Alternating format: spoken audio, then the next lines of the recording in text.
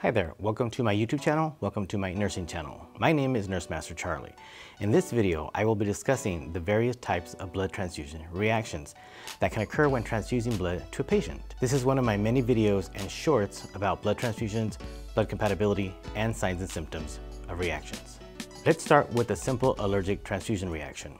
This is a hypersensitivity to the protein in the donor's blood. Remember, the Rh factor is a protein. Next, the anaphylactic or allergic transfusion reaction.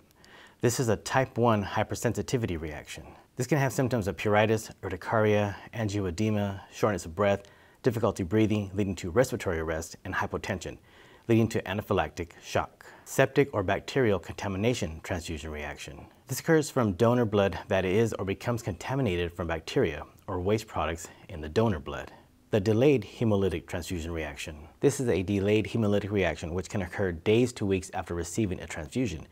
A patient can be asymptomatic or have a mild fever, anemia, and jaundice resulting from hyperbilirubinemia. This can also occur after an antigen gets reintroduced into your blood. Febrile non-hemolytic transfusion reaction, or FNHTR. This is a febrile or fever reaction and may include chills, severe rigors or shaking, and mild dyspnea. This usually occurs due to a systemic response resulting from the development of cytokines, which are small proteins that signal the immune system, from blood processing and storage of donor blood. A transfusion can be continued at the discretion of the provider, along with fever-reducing medications and close monitoring. An acute hemolytic transfusion reaction. This is a type 2 hypersensitivity reaction and occurs due to blood type or ABO incompatibility. The recipient's immune system or antibodies attack the donor's blood cells. This leads to destruction of the red blood cells. As a result, bilirubin is released into the circulation, causing hyperbilirubinemia, leading to jaundice. Flank or back pain can occur as the kidneys are affected, leading to hemoglobinuria, which is red-colored urine, as well as signs of disseminated intravascular coagulation, or DIC. Transfusion-associated acute lung injury, or TRALI.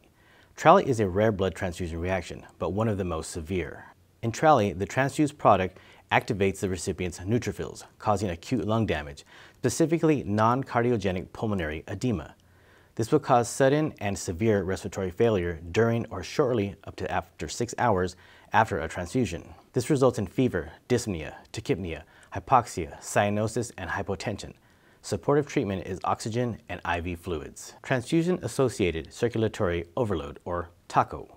TACO occurs in approximately 1% of transfusions and is due to fluid overload from the administration of blood products. Respiratory distress symptoms such as hypoxia, dyspnea, and tachypnea can occur in addition to hypertension from the additional fluid volume. TACO can occur within 6 to 12 hours depending on the patient's medical history. Caution in patients with renal failure and CHF, treatments include oxygen supplementation and diuretics. So those are the different types of reactions. What do you do if you suspect a transfusion reaction?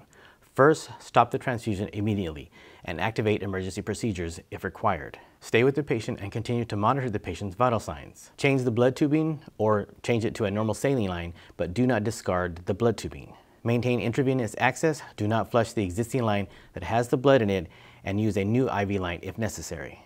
Notify the medical provider. Prepare to administer emergency medications. Prepare to obtain urine samples for laboratory studies. Collect and return remaining blood tubing, and all blood-associated documents to the lab.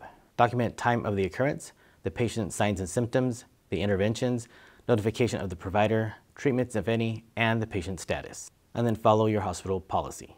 So if you learned a little something and found value in this video, please be sure to give this video a like. And if you are interested in health information and nursing-related content like this, I'd like to invite you to subscribe and be part of my nursing channel. And also hit the notification bell so you can be aware when I make new videos.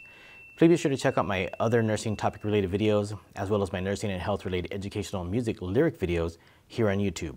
If you don't know, I write and create nursing and health related music.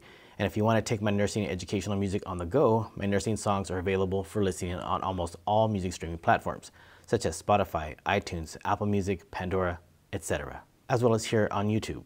Be sure to check out my nursing blog on my website, www.nursemastercharlie.com. I'll leave links in the description. So until the next video, go save lives and make a difference in someone's life. God bless and goodbye.